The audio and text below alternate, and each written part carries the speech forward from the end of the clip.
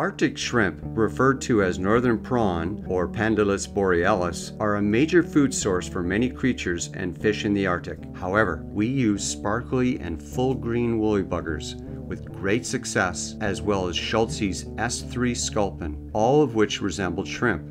Just below the surface, there were massive schools of lance all around our boat, which the char targeted as these hapless baitfish got pushed in towards shore as the tide came in. He's right there, beside the boat. Got him! Yeah! That's a good sized one too. So I spotted the fins. That's what I saw, was the white fins moving. And he was going by a rock. Oh, that's a good sized one.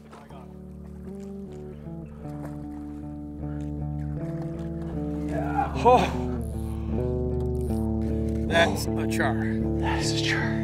Yeah, that's a big fish. Okay, let's let this guy go.